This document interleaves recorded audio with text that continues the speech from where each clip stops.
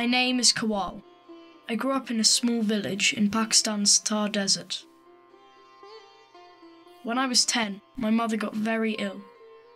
To pay for her medicine, my father took a loan.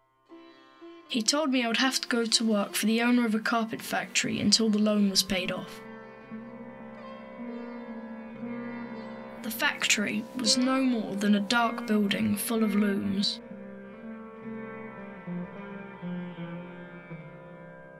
I worked night and day making carpets, but I never got any money, and my family's debt was never reduced.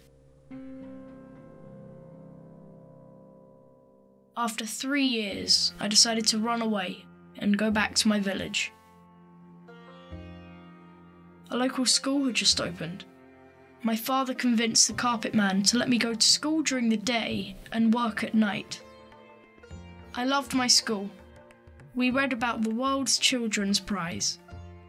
I learned that being forced to work violated my rights.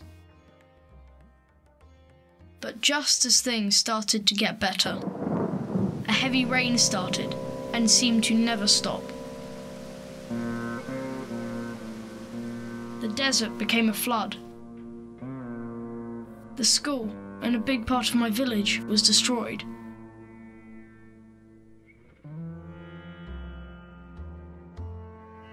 But the sun came back, and as the water went away, we rebuilt our school together.